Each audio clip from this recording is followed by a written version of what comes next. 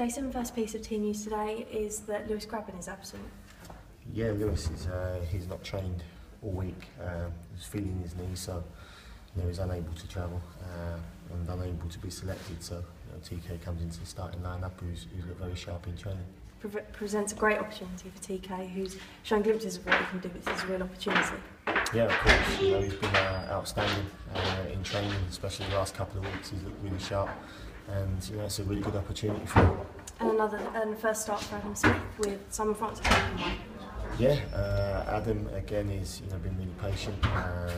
He's made a couple of substitute appearances and done well, and Frano's been outstanding all season for us. So that's an opportunity for Smithy to come in his more natural position of right back, and another good opportunity for him as well. And the noticeable absentee again is Harry Arter. I presume he's injured. What's his current state?